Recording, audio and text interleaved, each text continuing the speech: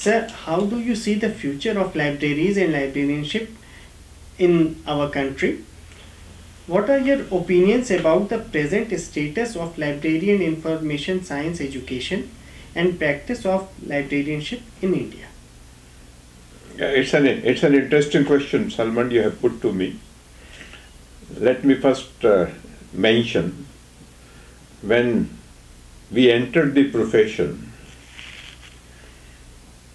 it was almost non-existent. One thing is very important, that India, like other developing countries in this region, Asia, South Asia and so on, these are the countries with libraries but no concept of library service as such. It's only during the 20th century that certain elements of library services were introduced, and some of the states like Baroda state and others, they took initiative to develop some public library system in the country. But primarily, it is after independence, when the government of India started a program of national development and national reconstruction, that the development of library profession started taking place. And it is at that stage, people like Dr. Ranganathan, they gave the impetus, and that process continued. Today, when we look at the situation, we find that the country has made fairly good progress in the field of library science, librarianship and library service. I will not go into all the details, but to mention that today we have not only National Library Calcutta, but also we have National Medical Library, National Science Library, and to a great extent the Pusa Library can be called as National Agriculture Library. We have ICSSR, we have CSIR with their laboratories which have fairly good library systems. Also, when we look at the university system, it's interesting to mention that in 1947 there were only 18 universities in India, and today the number of universities, which include central universities, state universities, deemed universities and private universities, the number is almost 700. We have almost around 35,000 colleges, and so far as schools are concerned, the number is large. It runs into lakhs and lakhs depending on the states, and that is where the system has grown. When I look at the public library system, it's interesting to note that today we have 19 states which have public library law. In 1948, the first public library law was passed when Dr. Ranganathan took the initiative, and the progress has been fairly good, and we hope that it will continue to be so. Today we have library schools, the number is almost more than 200, and that is how the progress has been made. The country has had the assistance and also the guidance, and we had certain committees and commissions appointed which gave reports. I mention only something like Library Advisory Committee report in 1957. And then also we have the National Policy Document on Library and Information Science, which was published sometime in 1989. I'm mentioning about this because I've been associated with some of them. And latest I will mention that sometime in 2007, the National Knowledge Commission also had appointed a library group, and the report which has been published, it was sometime in 2007, which is a unique document. And I must add that as one of the outcome of this National Knowledge Commission report was the establishment of National Mission on Libraries, which was started sometime in 2012. These progress items I am mentioning in order to indicate that the progress has been quite good, but certainly much needs to be done, and it is in that context I mention that I look at the profession in a manner that when we came there was hardly anything. When Dr. Ranganathan used to teach us about the laws of library science, and he will talk about national library and network of libraries and interconnectivity of library systems, it looks something like utopia, a dream. But now the situation has completely changed, and I do hope that with the progress in the system, things will move fast. And now today we talk of digital library system and also the interconnectivity.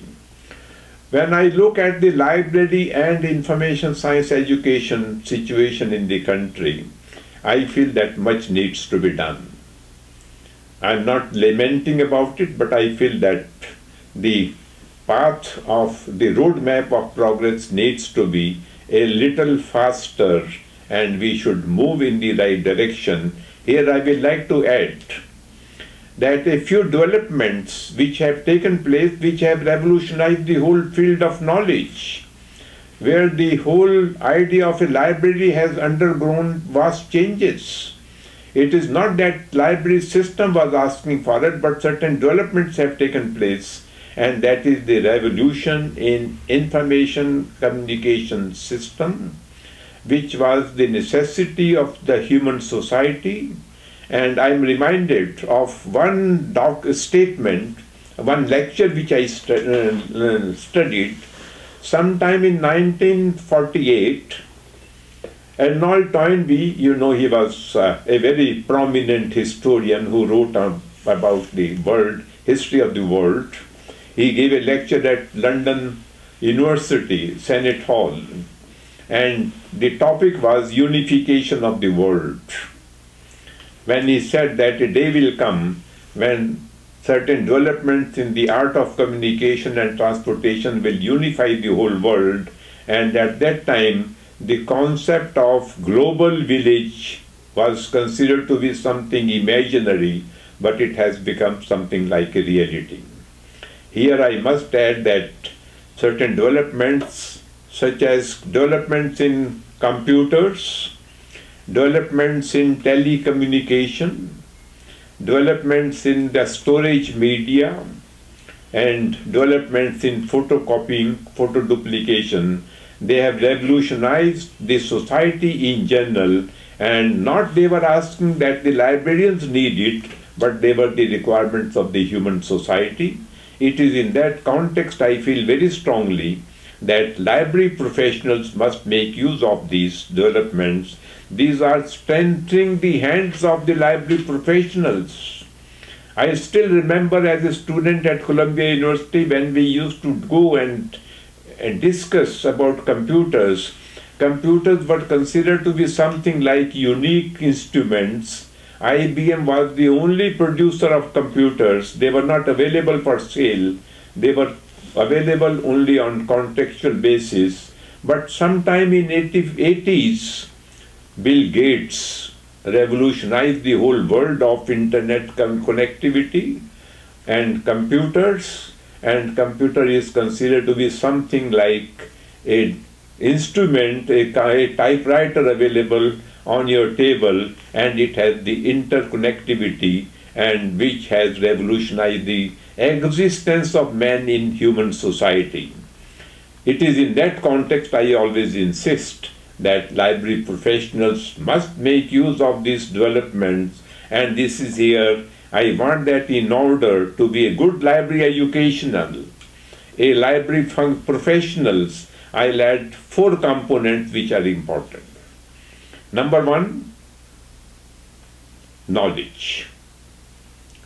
When Dr. Ranganathan introduced the concept of universe of knowledge at the master's degree program, it was considered something difficult to believe. But a librarian deals with knowledge. He is all the time concerned about knowledge. What is he talking about? He is talking about knowledge well available today in the book form, because Gutenberg gave the concept of printing and the books became available. And today these may be available in digital form. We talk of virtual library, we talk of digital library. These are some of the developments which are taking place, and these have to be understood properly. And for that purpose, a librarian is an academic and he must understand the concept of knowledge. Number two, he must have a grasp of techniques to use a computer. In those days when computers were not there, even classification, cataloging, they are still there. And also, these are the important elements to become an efficient librarian. And then tools. Computer is a tool. It is something which like a force in the hands, and not a master but a tool.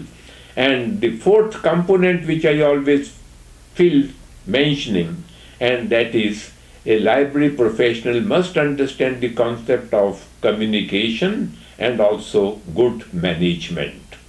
I am sure that if these aspects are properly emphasized and they continue to be in the curriculum, and teachers communicate with the students, they teach and not just give lectures through the PT, PPT or something which we call today. In that context, the discussion and the interaction, it will also help us a great deal in maintaining the standard of the library education in the country, and this is something which is very essential. Ranganathan gave us 3 words: what, why, and how. Put a question, seek for clarification, and seek the way how to improve it. And I'm sure that if these components are properly understood, we will be able to maintain the standard and bring the whole thing in proper context, and that is something very essential. Before concluding on this, I must add that please want to tell my younger generation and the people who are future librarians, please do not look at a computer as a master, but please look at a computer as a tool. It is a force in the hands of a worker, and if it is properly used and we maintain the standard of our knowledge and also understanding and interaction with the user, we can still bring a great force in society, and that is something which is very essential. Thank you. Thank you very much, sir.